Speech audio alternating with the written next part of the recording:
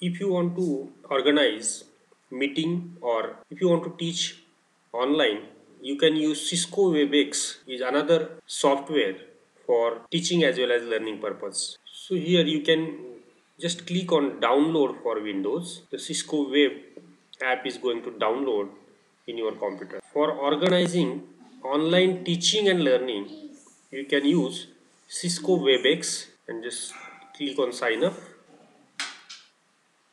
After this, you can set up your WebEx meeting. So just write the first name and the last name.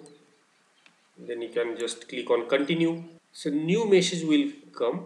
Your new account is ready, and we sent you an email with details on how to access your account. So you can access your email and you can follow the instruction which I am going to tell you soon.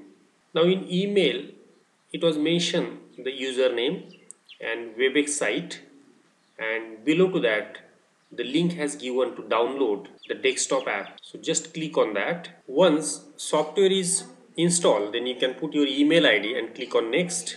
For creating password, just click on create password. After login, just click on start meeting. So again click on start meeting. From here you can start the meeting. Here you can share the content with the participant. Simultaneously you can share the web browser as well as multimedia and so on. In audio, you can check the audio connection, speaker, microphone and camera. In the participant, you can mute all the participant as well as unmute whenever you need.